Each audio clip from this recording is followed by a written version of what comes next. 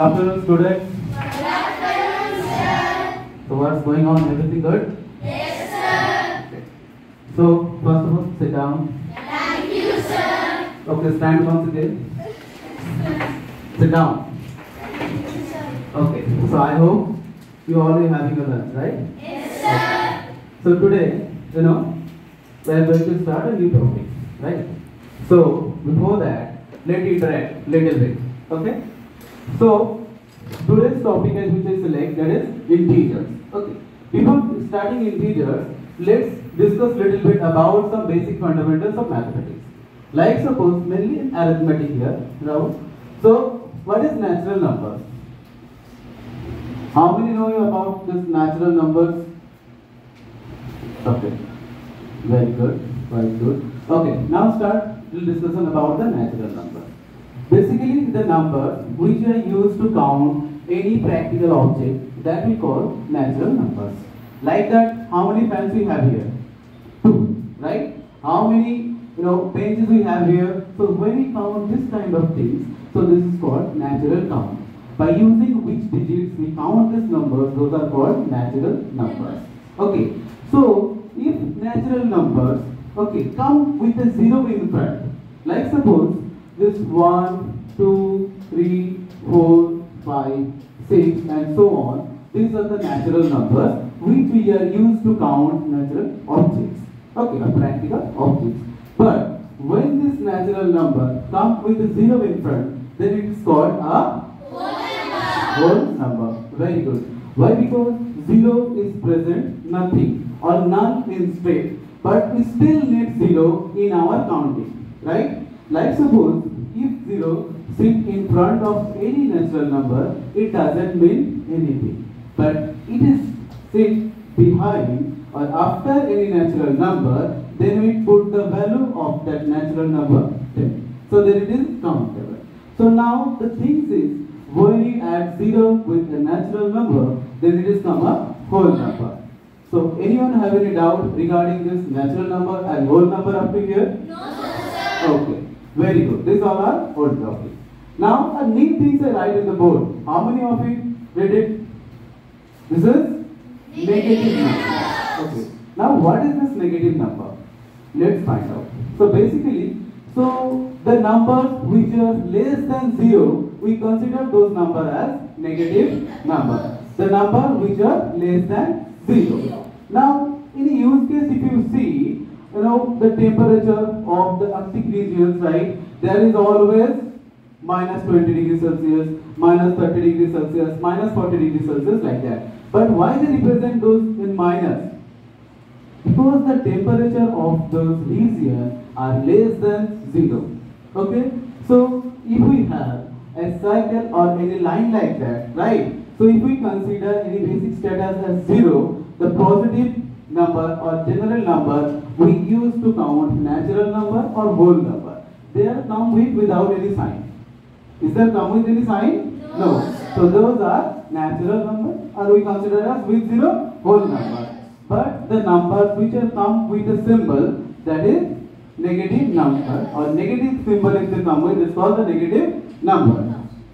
Now if we look at here in the board, okay.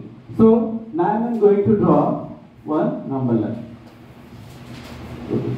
So if I start this one, I take this one as a 0. So this side, if I write 1, 2, 3, so these are I am writing minus or negative number. So what is the fundamentals or what is the fundamentals of negative number? Let's understand. Now, if you look at 0, 0 if we consider as a null or nothing, right?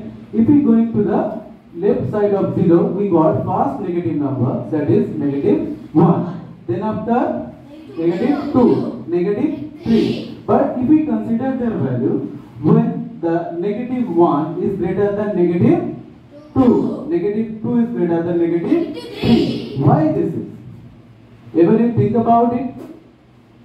Like suppose, if I tell the temperature of Simla or something, in a place, a cold place, like it is 5 degrees centigrade, right? And as compared the Manali or somewhere, the temperature is minus 2 degrees Celsius. Now which temperature is lesser? Minus minus 2 degrees Celsius. If the same way, when it's gone down, minus 2 after minus 5 degrees Celsius. So minus 5 degrees Celsius is lesser than minus 2 or bigger than minus 2? Lesser than minus 2, because it seems to be cold as compared to the temperature. So that means when we go left from the 0, simultaneously the value fall down. Value going to decrease, right? Even if I go left to right, the values are going decrease. Decrease or increase? Value will increase. So on the basis of that, if we are compare the negative numbers with another negative number, so we will find out a phenomena. Like for the positive numbers or normal natural numbers which we discussed, there the big numbers or big digits always with bigger value. But here it seems opposite, right? Like suppose if I compare minus 4 and minus 3, which one is bigger? Minus 3. Minus 3 is bigger, right? But if we erase the symbol or turn them into positive, then 4 is bigger. So that means we should understand that the phenomena of negative numbers is quite opposite of the positive number. Okay? So the negative numbers always come with big value which are small in C. It's clear? Anyone have any doubt regarding it? Okay. So now after so we got to learn two different type of number patterns. Natural number, whole number, and then negative number. Now just one thing. If they have a platform, if we just join all these numbers together, so what will happen? Actually, that's the thing is called integer. Integer just but a collection of these all numbers. Integer just a collection of natural number, 0 and negative number. If we connect all these numbers to a platform or to a mathematical sector, that is called integer. So clear? Okay. So if we are going to write integers, we can write the integers is a collection of number which contains whole number and negative number. But look at here. Here I didn't mention about the natural number. Am I here mention about natural number? No. Why not? Yeah. Very good. So that means what are the natural numbers? Come with 0. Now they become whole number. So whole number as well as with negative number, it's integers. But behind this, there are two more different type of numbers, right? So we already use like 1 by 2 and 1.2. If I write this, this is called which kind of number it is? Fraction. And this is decimal. But fraction and decimals also different mode of number which are not included in integers. So the integers is limited. Okay? It only consider whole number and negative number. There are no fractions or decimals. Clear? Okay. So now we already know about the integer. Okay. Anyone have any doubt up to here? No, sir. Okay, very good. Now discuss about the type of integers. So we have two type of integers. It's already visible in the board. If you see, one is positive integers and another one is negative integers. So what is positive integers? It's quite obvious. Which of the integers are come with a positive symbol. But it's not needed to always them come with a sign.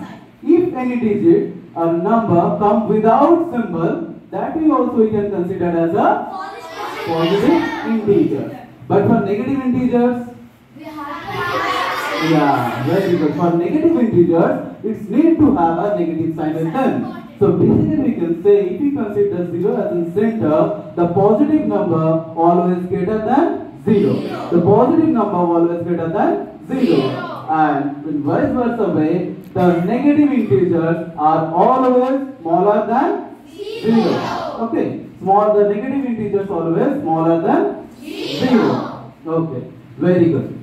Okay, now up to here we already learned about integers, right? How integers form. Okay, what is negative integers, positive integers. Now one thing, I have a mind about what is the use case of this integers, or what is the importance of it. Yes or no? So what is in which way I can use this integers? So integers you can say is a mother form of so many things. Like suppose look at this picture. First of all, here we find out the sea level, right? So suppose we can use the integer as a parameter or as a scale to find out the depth as well as the altitude of surface, right? Like here, I use integers to find out the sea level. Not only that, for temperature in thermometer. Okay, if you look at there also they truly follow the concept of integers. Yes or no? Okay, 0 degree centigrade. If it is increased, it will be positive. If the temperature going down, so we represent through the negative. It's clear? Okay. In the same way, in debt, you know about the debt. When you do, withdraw money, right, or borrowing money to someone. So how we can express the status mathematically? How we can express? Like you have to give, some money to bank or somewhere. So for that reasons or that status, we can represent through negative. Like someone took 10,000 rupees borrowing from somewhere. So on that status, you have to return that 10,000 rupees back. So now, these are the use case of integers. Okay. Now, come to that.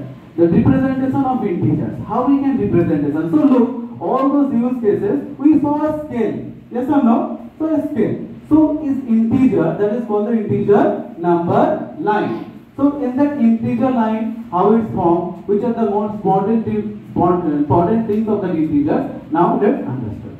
So in a number line, first you have to draw a line like that. Okay, so the center we keep 0. So the whole number 0 I keep in the center. The right side of it representing the positive integer, as well as left side of it representing negative integers. Okay, for better understanding, let's to the help of this model, right? So what is this? Integer board. So integer board, if you look here, so we have one integer number 9. So this is 0. So this is which side? Positive side. This is right side. And this one negative. So in negative side, this left side we represent all negative numbers. In right side, a positive, it represents all positive numbers. So this is called an integer board. So we can represent any number or any kind of form through this number line. Like suppose a temperature of a particular place is 3 degree, positive 3 degrees Celsius. So we should move the cursor towards positive 3. We can